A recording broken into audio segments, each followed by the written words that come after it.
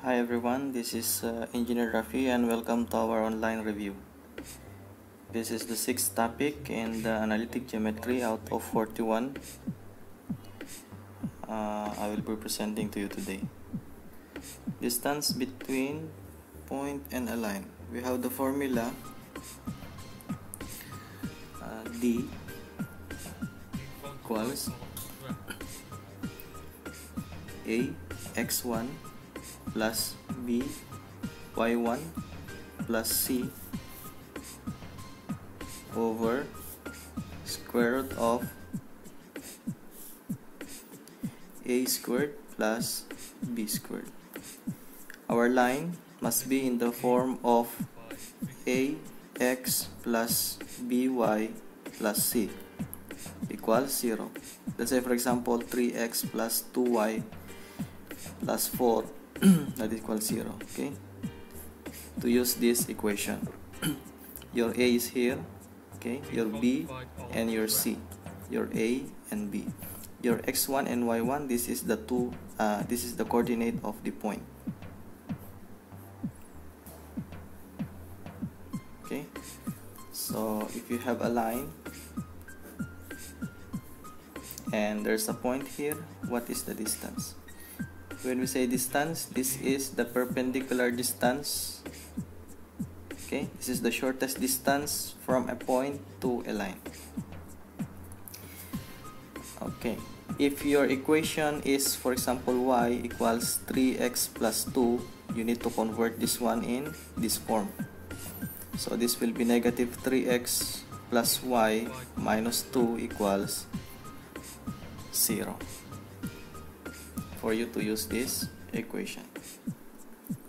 Okay, we have an example here.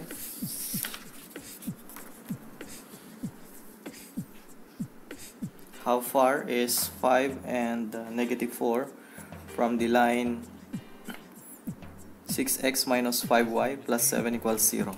Okay, the answer is 7.3. Let us check.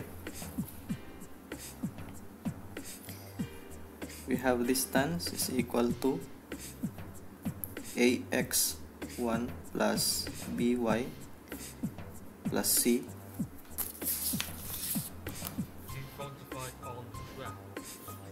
square root of a squared plus b squared. Okay, so our A, this is B is negative 5, C is 7. Okay, this is x1 and x2. So A is 6 times x1, 5, plus B, negative 5 times y1. Sorry, this is y2. Y1, sorry.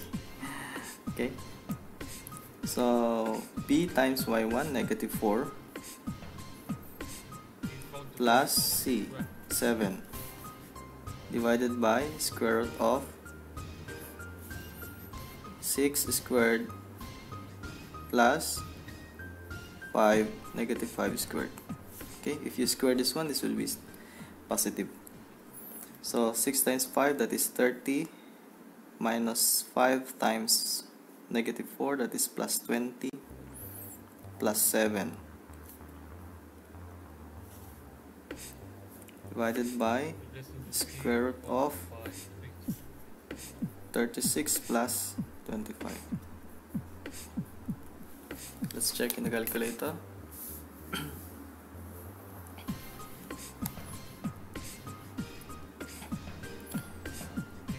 Fraction, we have 30 plus 20 plus 7 square root of 36 plus 25. Okay, the answer is 7.3. 7.3.